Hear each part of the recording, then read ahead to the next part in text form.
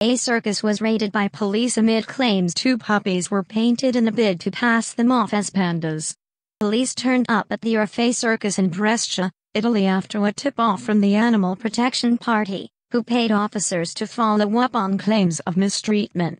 On arrival, officers discovered male and female Chow Chow puppies painted with black patches, seemingly to fool people into thinking they were Chinese pandas.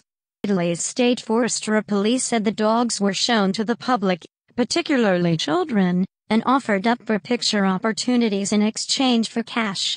The Animal Protection Party group paid an undercover police officer to visit the circus to gather evidence of animal mistreatment. Members said they were surprised to spot the two weird-looking exotic bears.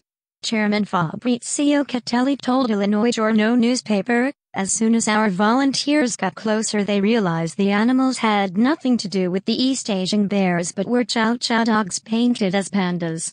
We believe it's unacceptable to ridicule animals for entertainment and profit." Police seized the two puppies as their dog passports were apparently forged. However, they have now been left in the care of the circus.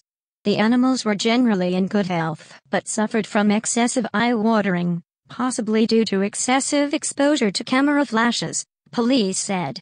An investigation has now been launched into possible mistreatment and fraud, but the Orfei Circus has denied the allegations, saying they never claimed the dogs were pandas. Secretary Riccardo Gravina told AB Times UK, "It's obvious they are dogs. No animal was mistreated, they are like children to us."